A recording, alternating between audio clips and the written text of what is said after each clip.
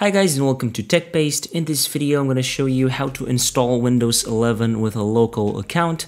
This is basically a very simple process, but a lot of users have asked this question on forums. So in this video I'm going to show you how simple it is to install Windows 11 with a local account. Basically, when you get to this point, how would you like to set up this device? I'm going to click Setup for personal use and then click on Next. And as you can see here, it says let's add your Microsoft account. So we would need to enter our Microsoft account. But if we don't want to log in or use the Microsoft account, we can click on Sign In Options. And we have here the option offline account. As you can see here, sign in to enjoy the full range of Microsoft apps and services. So basically Microsoft just tries to make us log in with a Microsoft account. And now we can click on limited experience, not on next, because if we click on next, as you can see, they will make us log in again with the Microsoft account. So just go onto offline account and then click on limited experience. And now we can use a local account and we can enter here a name and then move on with our installation of Windows 11. So basically this is how you can install Windows 11 with a local account. I'm hoping this video was useful.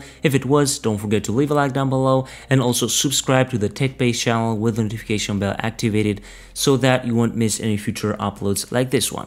I was Emmanuel from TechBased. Until next time, have a nice day.